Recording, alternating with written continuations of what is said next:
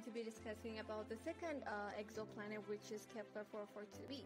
Kepler 442b is an exoplanet orbiting within the habitable zone of the K-type main sequence star Kepler 442 in the constellation of Lyra. It's about 1,206 light years from Earth.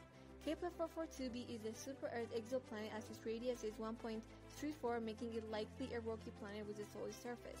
Its mass is estimated as 2.34. The surface gravity on Kepler 442b is 30 times stronger than Earth's. It also has an equilibrium temperature of 233 Kelvin, or which is equivalent to -14 degrees Fahrenheit. Kepler 442b orbits a K-type star called Kepler 442. This star has a temperature of 4,402 Kelvin.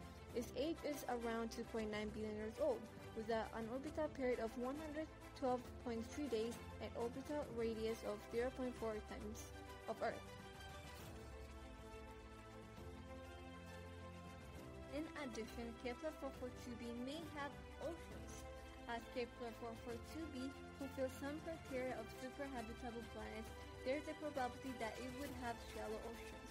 Atmosphere of Kepler 442b is unknown, and as a super-habitable planet, it would have a thicker atmosphere than Earth and with a higher level of oxygen, making alien life very, very, very possible.